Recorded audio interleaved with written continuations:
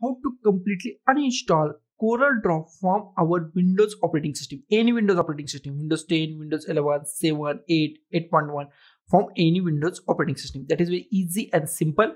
First of all, just go to the start and just type control panel and just go to the control panel. Okay.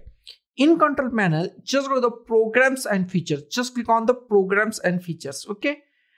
In programs and feature, we find uninstall or change program. Okay. And here we find our CorelDRAW. With CorelDRAW, we has to delete CorelDRAW or Corel Graphics and CodeScript GPL. Okay.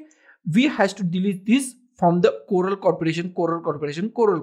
So we are first delete CorelDRAW. Just select the CorelDRAW, uninstall and change. Click on yes. Now uninstall process is started.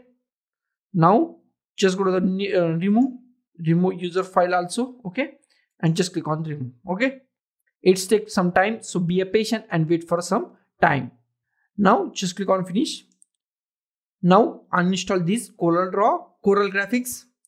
Just uninstall, just click on yes. Now uninstall this Ghost script from Corel, uninstall, click on yes. Now close our programs and feature. Now our CorelDRAW is completely uninstalled from our Windows PC. So guys, thank you for watching this video. Don't forget to like, share, comment on this video, and don't forget to subscribe the channel. Thank you guys.